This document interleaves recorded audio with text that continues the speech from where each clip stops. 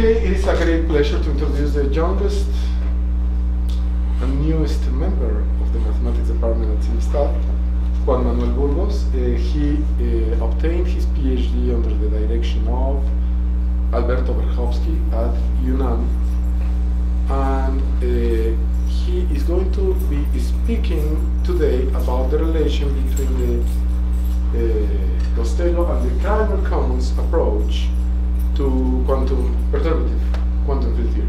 Juan Manuel? Thank you. Well, first of all, thank you very much to the organizers. It's really an honor being here today, talking in the memorial of Samuel Gitler.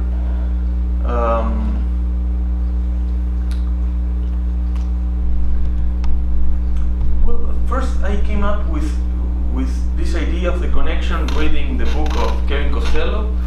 In the introduction, he makes a review of all the approaches to quantum field theory. That there are a lot of approaches, and he says that they are all very similar, but the Kreimer-Connes approach is quite different from his approach, and he wonders if there is a connection between those approaches. So I started to think, and I thought that there is a very natural connection between them, and I want to explain this connection today. Well, first the introduction, how we think in perturbative quantum field theory. Let's start with the most simple setting of all, that is a compact Riemannian manifold and an action. That is the kinetic term and an interaction. Well, we assume heuristically the existence of a Lebesgue measure in the space of fields and define the partition function. It is a Feynman integral, completely ill-defined. It doesn't exist mathematically, but physically they use it all the time. In quantum field theory, the concept of measure is with correlation functions. Quantum field theory is, after all, a statistical theory. So in statistics, all what we can do is correlations of measures. This is the endpoint function, and following Polchinski, this is what Costello explains very well in his book. We define the concept of an effective action.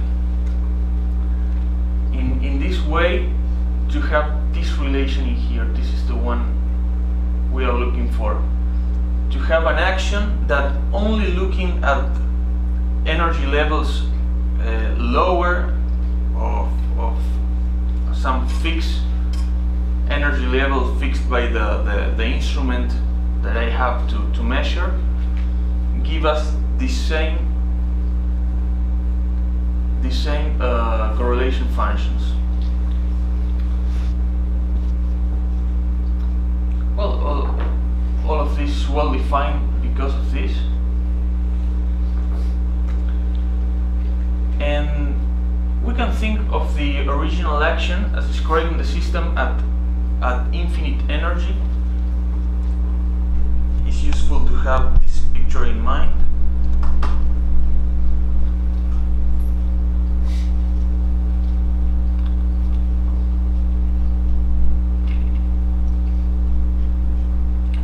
Energy scale, and at infinite energy I have my original action S, and we have at finite energy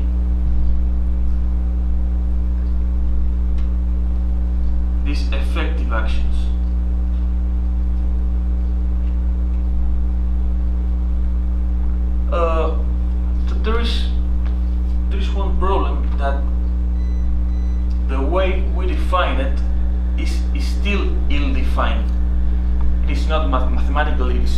not a definition yet. So instead of doing that, instead of relate the effective action with the original action, what we can do is to relate the effective actions as a flux, and look for a rule to get the effective action at lower energies from the effective action at lambda. And this flux will be the renormalization group flux.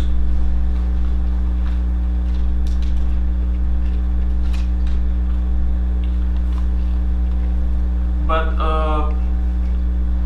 Costello describes it in a more simpler way, that is taking the kinetic term away.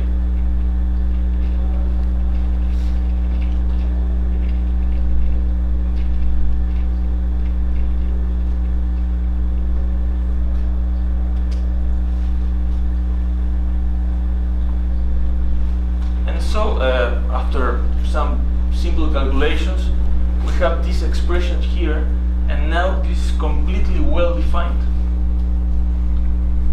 And this is the renormalization group equation. The way to calculate them is in a sum of stable connected graphs. A stable graph is a pair that is a graph and a function from the vertex of the graph to the positive integers.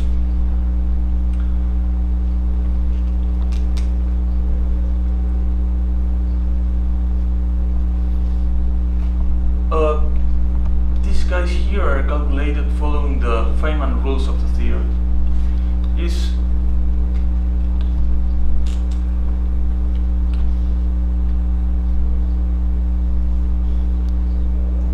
If I have a graph like this, I have rules that we associate some functionals to the vertex and propagators to the internal edges, and we get a number. It's simply as that.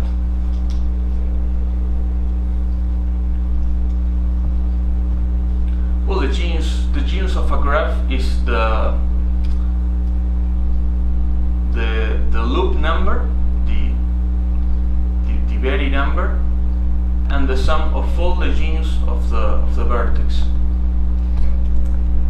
And that way, the group renormalization is written this way here.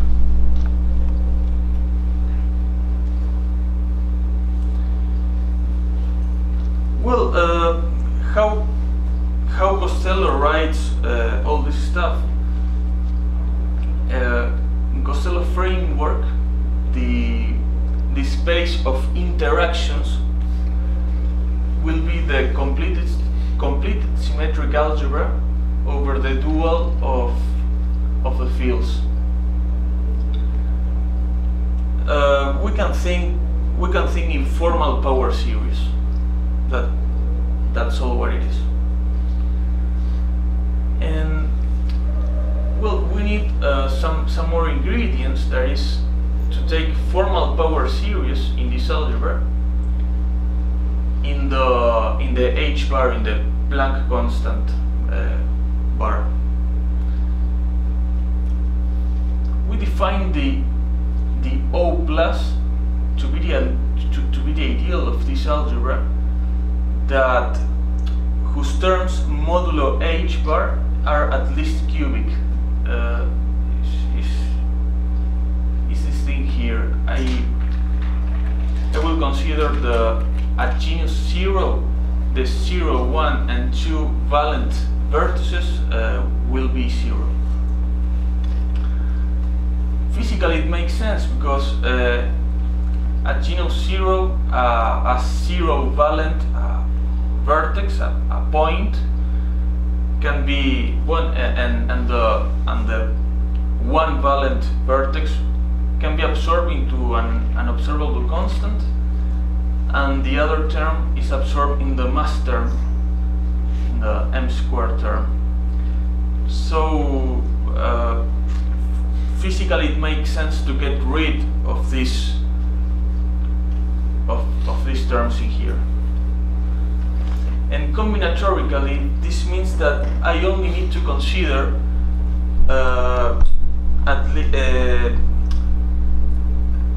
from 3 valent vertices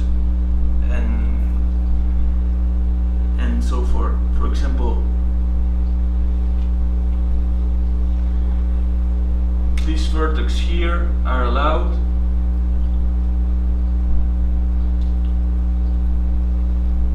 A genus 1 vertex with a 2-valent genus 1 vertex allowed, a 1-valent 1 genus vertex allowed, but it is not allowed a vertex like this, or like this, or a point. That's the way I will construct my Feynman graphs.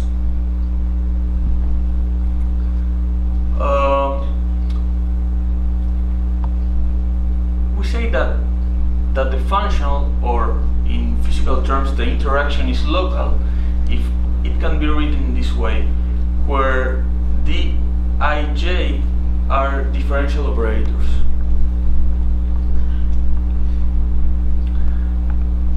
We denote the space of local interactions like this, and the idea behind of local interactions is that I can write the original action in terms of the integral of a Lagrangian.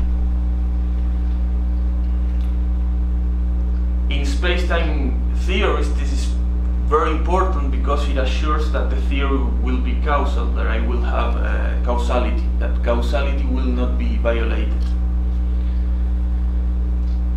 One of the interesting things in Costello's framework is that instead of using the energy parameter, that is a sharp cutoff, we will see this in a moment, he uses the distance parameter, that is a smooth cutoff.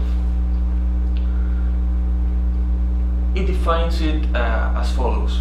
Consider the heat kernel of the kinetic quadratic form. It looks like this, and define the propagator in this way. The inverse of this propagator is to integrate from 0 to infinity. So integrate from a small epsilon to L is to take a regularization of the propagator. It will be needed to calculate loop diagrams in Feynman diagrams.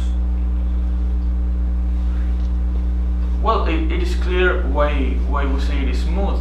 It is smooth along the parameters epsilon and L, in difference with the propagator in the energy parameter that looks like this. This is not at all continuous. Continuous in the parameters. Well, this is Costello's definition of a perturbative quantum field theory. It's a flux, as I was saying before, it's a flux from the distance parameter to interactions or functional of the fields, such that it verifies the renormalization group equation and verifies a locality action. This locality action here is one of the main reasons why Costello preferred to use the distance parameter instead of the energy parameter. We'll denote the set of the infinity as a set of all perturbative quantum field theories, and the n as a set of perturbative quantum field theories modulo h n+1. I forgot to write that there. And it turns out that it is the inverse limit of all these field theories in here. And Costello's theorem is that the relations between all of these perturbative field theories modulo h n+1 is that one is a principal fiber bundle of the other with structural group, the abelian group of local interactions in the fields. The T0, it's a principal. No, this is, I just copy and paste this from. T0 is in a canonical way isomorphic to the abelian group of local interactions that I have that restriction on the trivalent vertices. And given our renormalization scheme that I will define it in a moment, all perturbative quantum field theories are in bijection with local interactions. This is exactly what the view that a physicist have of a quantum field theory, that as a local interaction.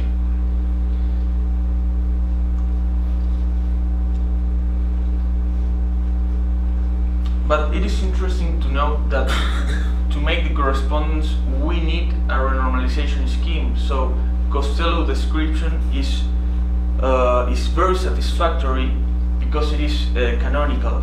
It doesn't need any renormalization scheme to any concept of counter terms so far to define what a perturbative quantum field theory is.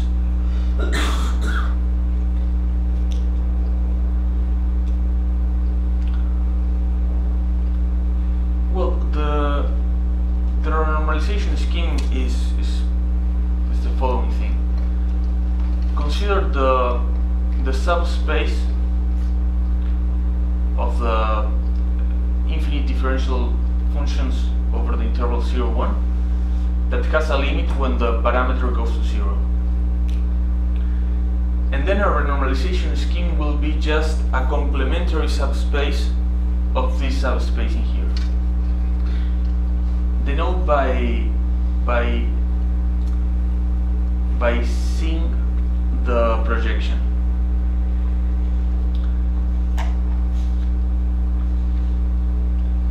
And observe that if I have a functional of the fields or an interaction, then if we consider L as fixed, then I have this this functional in this space in here. This will be important at the last of the talk, so I want to put some emphasis on this. Here is where the epsilon parameter lives, in this part in here.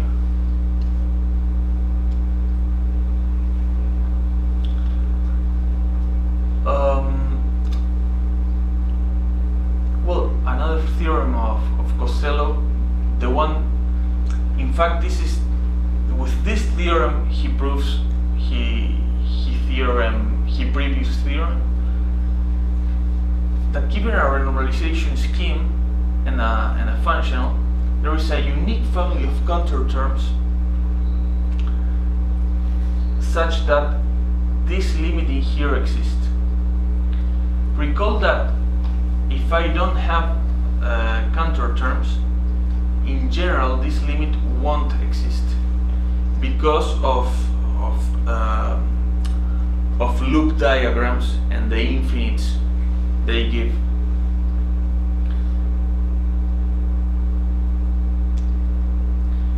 The way to calculate these counter terms is an inductive one. We put the lexicographical order in n0 times n0, and we do the following induction. At first sight, the induction involves to take account on some non-finite ordinals because of the lexicographical order, but we don't have that problem because at each level I just have a finite amount of diagrams, so I never fall into that problems, and this induction here is well defined.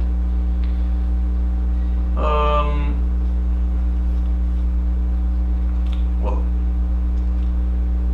let's move on to the Kreimer-Connes approach.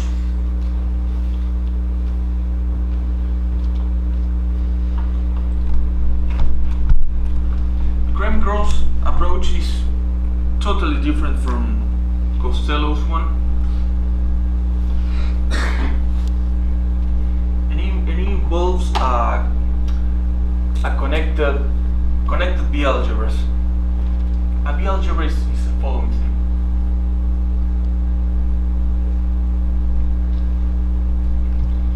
This is a B-algebra. Well, first of all, it is an algebra.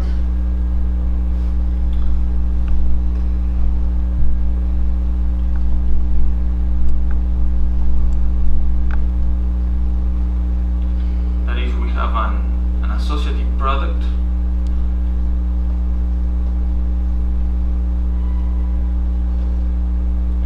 This is the multiplication, the product. This is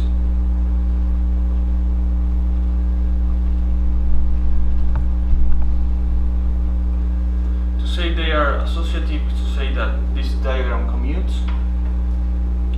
The same thing with the co-product.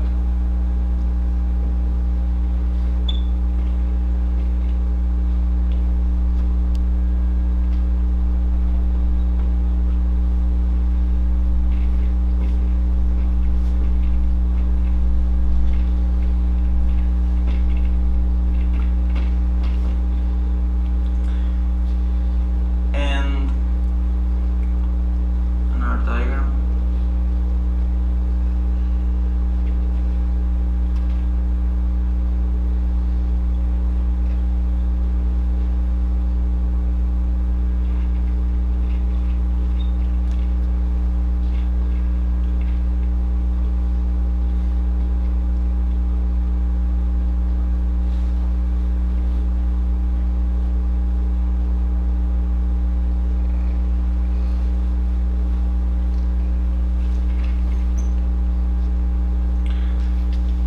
Say that the co-product is an algebra morphism respect to M. Well, we also have the units and co-units.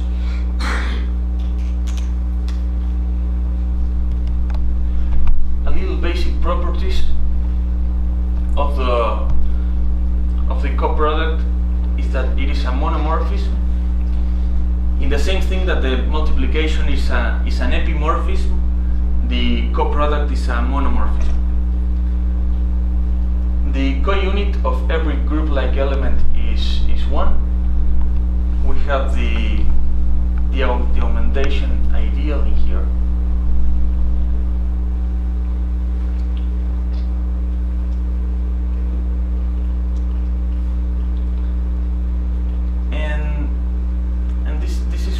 Important, the reduced co-product, it has the property that restricted to the augmentation ideal, it is a co-algebra. The kernel will be called the set of primitive elements. It is a Lie algebra with a bracket induced by the associative product, and we will use the Swidler's notation.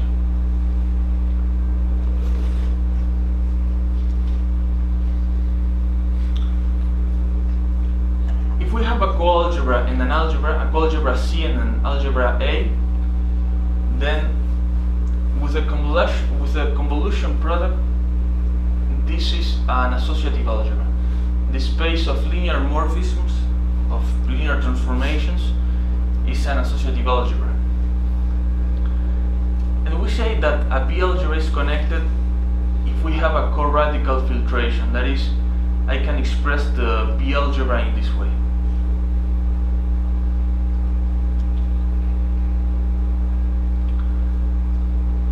If I have a convolution inverse of the identity, we say that the B algebra is in fact a Hopf algebra.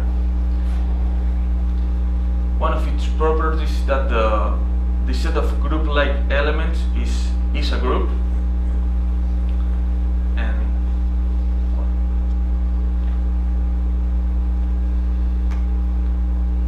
well, why it is important to consider connected B algebras?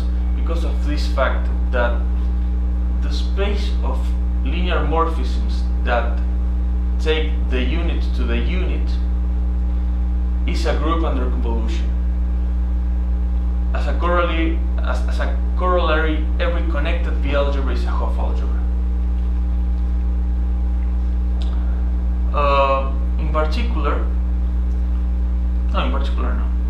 Another proposition.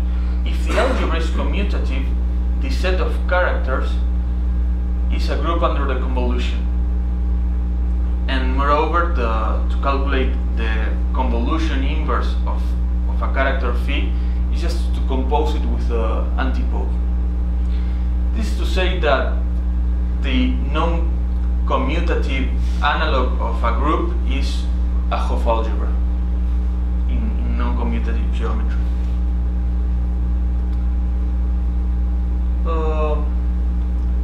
Well, Kreimer-Connes renormalization. It is based on the Birkhoff decomposition.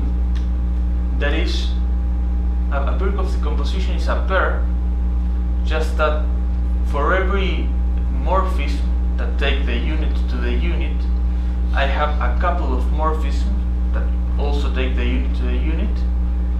And in the augmentation ideal, they go to the subspaces A minus and A plus, and this is the 2 and 3 are the main important properties.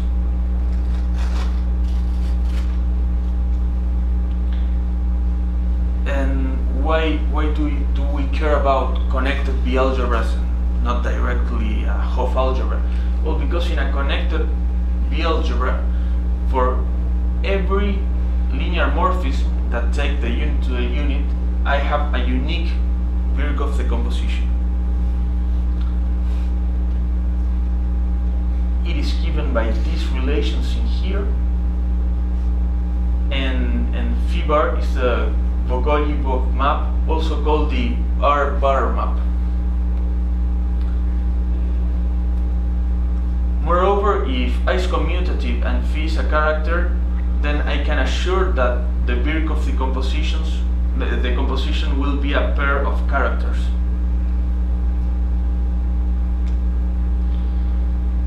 Why Birkhoff decomposition is essentially renormalization? Because, for example, take a quantum field theory, calculate its Feynman rules, and it gives you a map that for every graph you will have you will have an element on the algebra you are evaluating, but you always will have infinities because of loop diagrams. So what you do, you regularize it. You put some parameter to regularize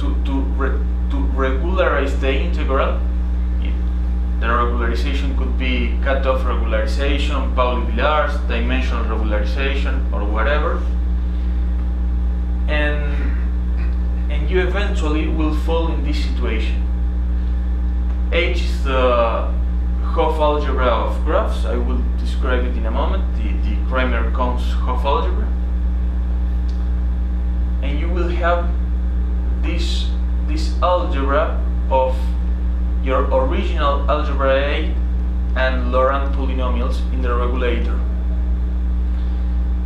So at the end, what you want is to take the regulator to go to 0, but for that limit exists, to assure the existence of that limit when the regulator goes to 0, you take the Birkhoff decomposition of this character and you evaluate the limit in the plus character. This is the minimal scheme.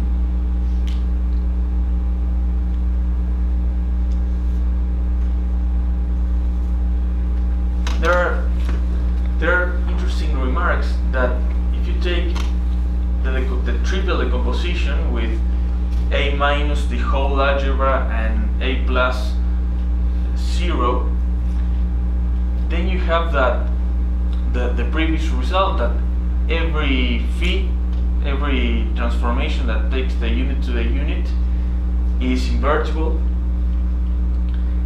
And if you take the case when the algebra is the Hopf algebra itself and phi is the identity, you have that S is a Cantor term map. So how a physicist sees the antipode in a Hopf algebra, well, he thinks in Cantor terms. Well, finally, the Kreimer-Connes algebra is defined as the polynomial algebra on the set of connected graphs with legs, and this is the coproduct. This is the primitive part,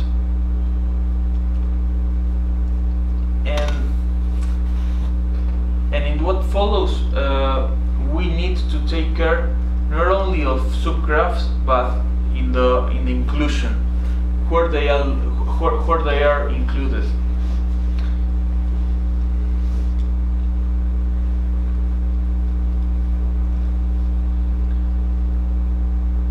Well, going back to Costello frameworks again, what we had was a character from the Kreimer-Connes algebra to this commutative algebra in here. This is where the epsilon regulator lives,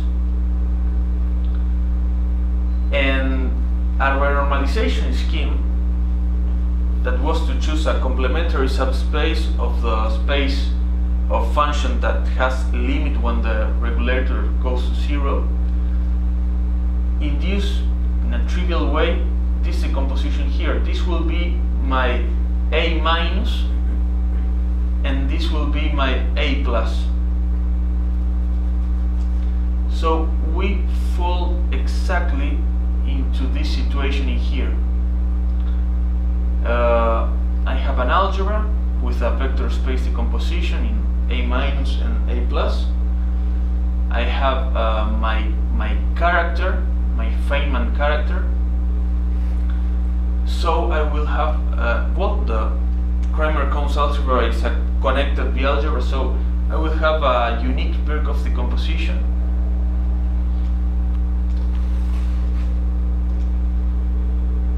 But to take the Birkhoff decomposition, I need to define another product, not to take the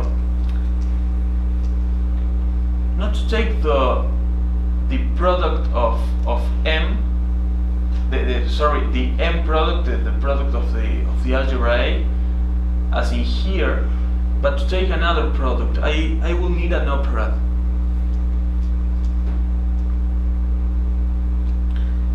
That's why, to define this operand, that's why I needed to be very precise in these inclusions in here. I will draw the operand.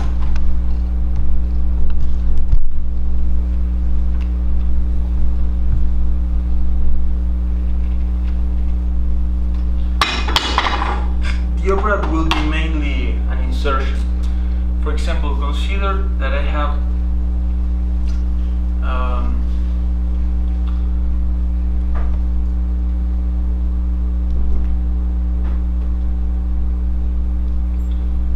my algebra in there, and this is the D.Kreimer and Connes algebra. And suppose that I have a graph like this.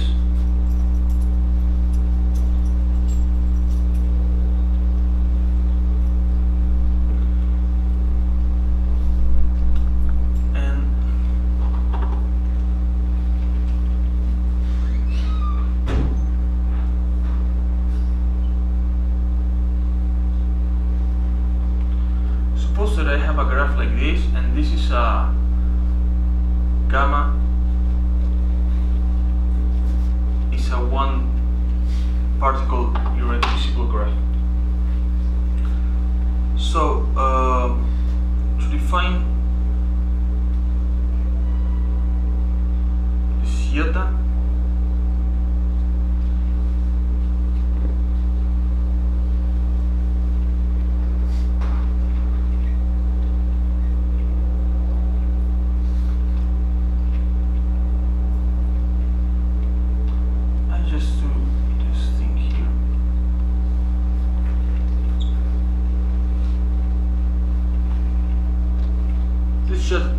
this is just a picture to get the idea of how the operand is defined. Is to insert the functional in its right place. That's all what it is.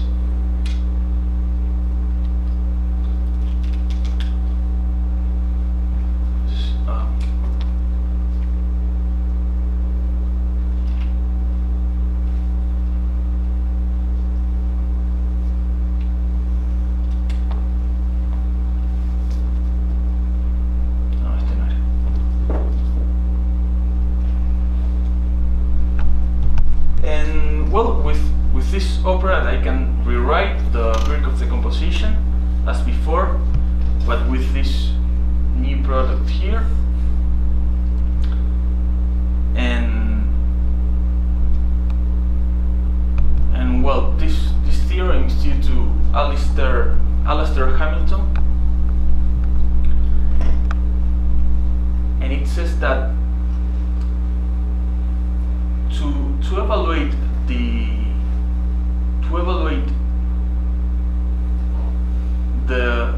the left hand side, that is Costello's side,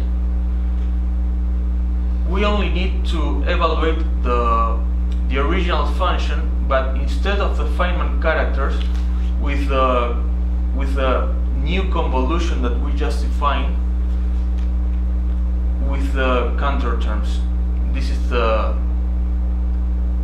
the one given by the Birkhoff decomposition,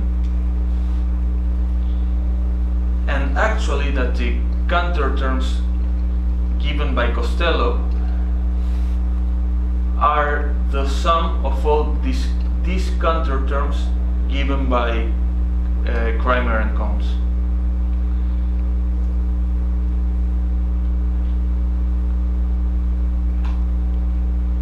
And a final comment about these things. For a physicist, this relation here is quite trivial. Actually, it is what every quantum field theory 1 student does to calculate the counter terms. He calculates the counter terms of every diagram separately, and then get the whole counter term in here. So for a physicist, this is quite obvious. But mathematically, it is important because it connects the Kreimer-Connes side with Costello's side, and in Costello's side it is very clear why these counter terms are local counter terms. Costello has replaced a huge BPH zeta argument, always used by physicists, just with 2 or 3 lines of argument. It is quite amazing. And well, we have with this connection we have a short proof why these things that quantum field theory 1 students do all the time, why it works, why it gives local counterterms. After all, it is not obvious at all. It is not obvious why it gives local counterterms and why these counterterms are independent of L. And another comment is that if you calculate the counterterms separately, if you have some symmetry in the theory, for example in Yang-Mills, that you have a gauge symmetry and perturbatively it condensates in the BRST symmetry.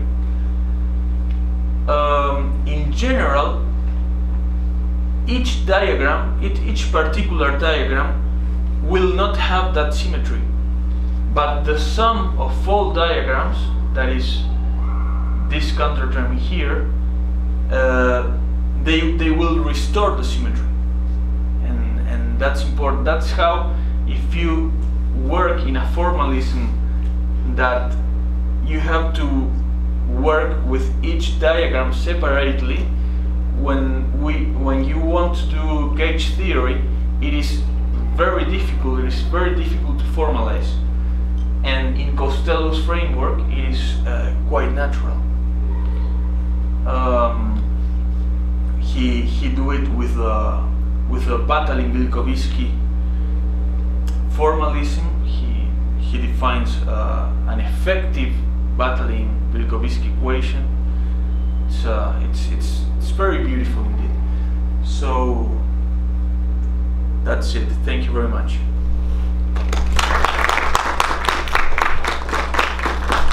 ¿Alguna pregunta?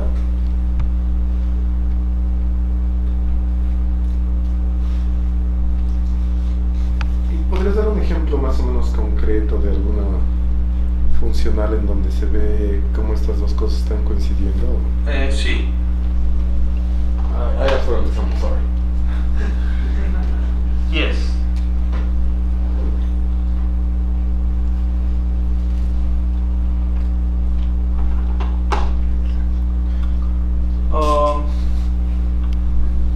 Well, let's take, for example, phi4 theory.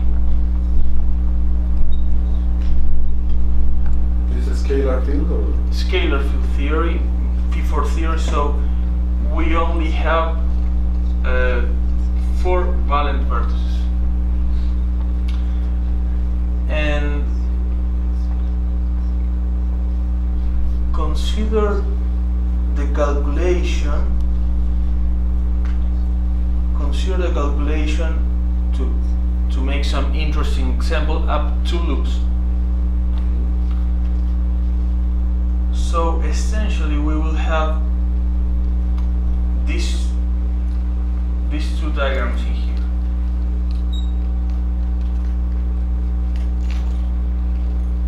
This one, and this is the other.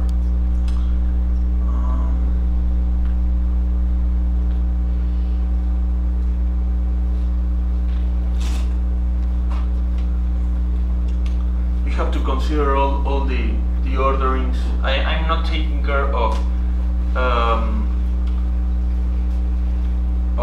these symmetry factors and all the orderings in the legs. But essentially, you have these 2 diagrams here. So how do you see it in the Kreimer Connes algebra? Well, the product of this is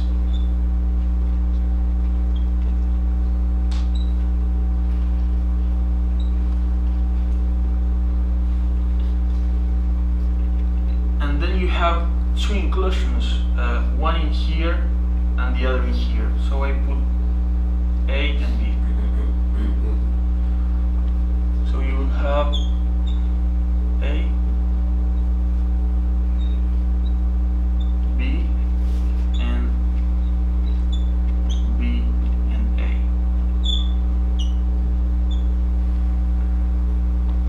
So to calculate the counter terms, you do the Bogoliubov map. And it turns out that it is,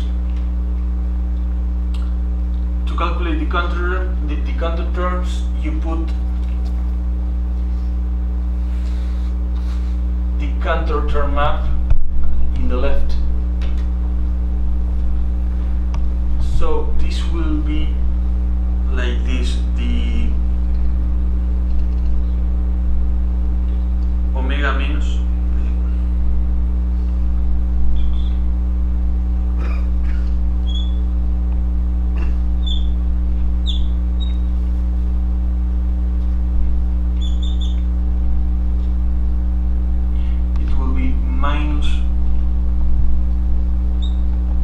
the Feynman character. I will draw it this way.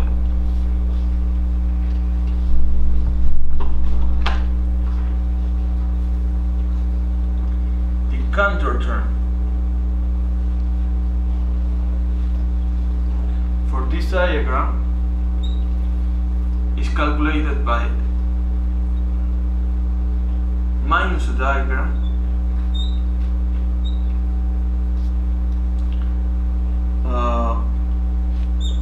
minus this diagram with this insertion. That's why I needed not just the product, I needed the operand insertion.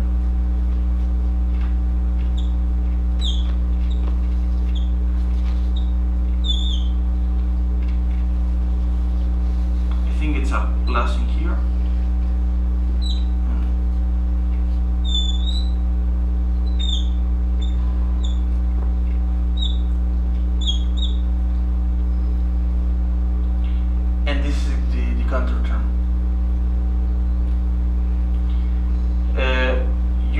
Exactly the same thing with the other diagram.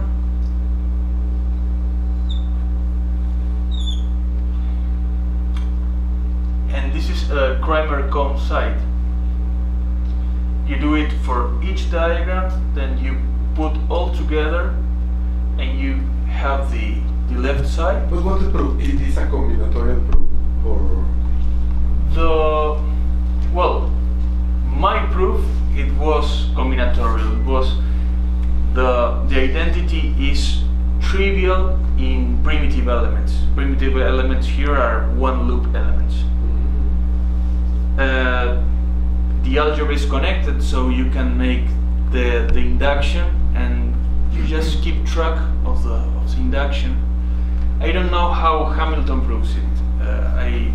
I became aware of his work yesterday. Until yesterday I thought that the result was mine actually, and so, but it is a combinatorial calculation. And my proof, it is just to keep track in so presumably there would be one would guess, for example, this should work for Chern-Simons theory.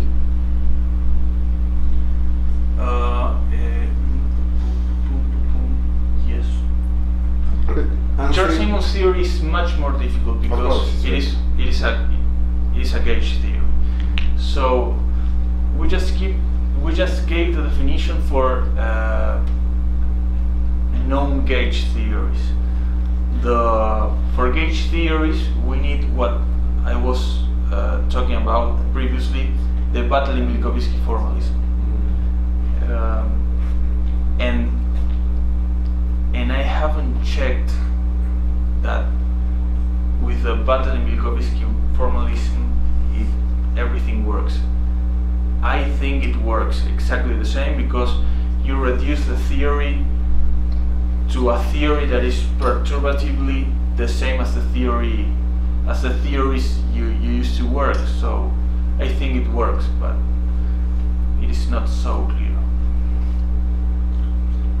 Any other questions? Always co-commutative. Sorry? Is the co-product there co-commutative always?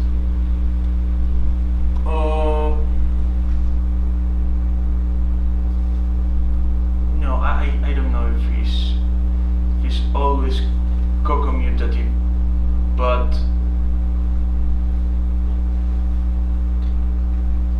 with the new one we define, I guess it is not co-commutative.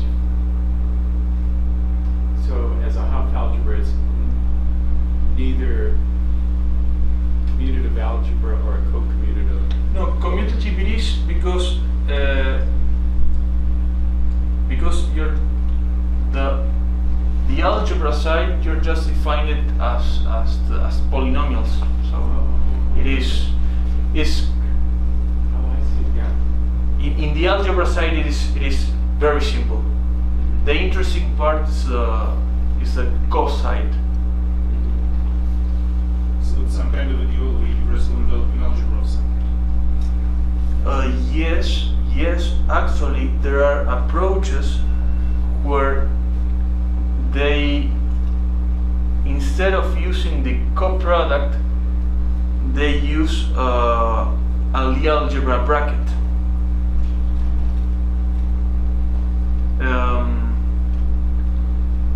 They take the dual and they do exactly what you're saying. What are the primitive elements? What do they look like? The primitive elements are just the one loop diagrams. Ah, okay.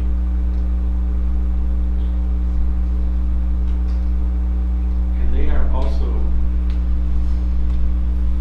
the generators on the algebra side.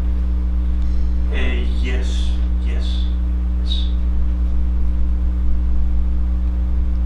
You know, we used to really be outstanding in computing with Hopf algebras that was polynomial algebra on one side and non-commutative or non-co-commutative with Sam.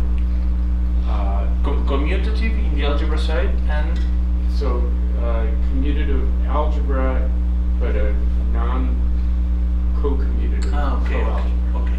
So Sam, his work with the scheme-out algebra way back in the 60s was really algebra about Hopf algebras of this sort. The scheme-out algebra is an example of a Hopf algebra that has this property too. Okay.